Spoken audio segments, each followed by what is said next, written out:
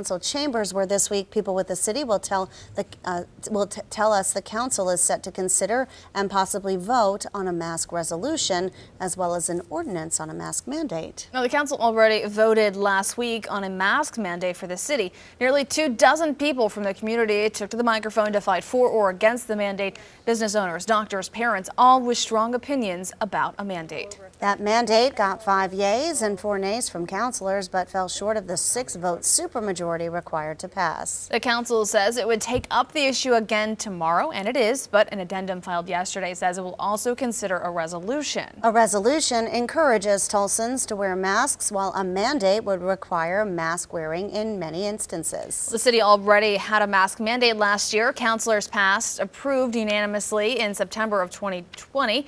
Well, this time around, Mayor G.T. Bynum has said he doesn't support a new mask mandate.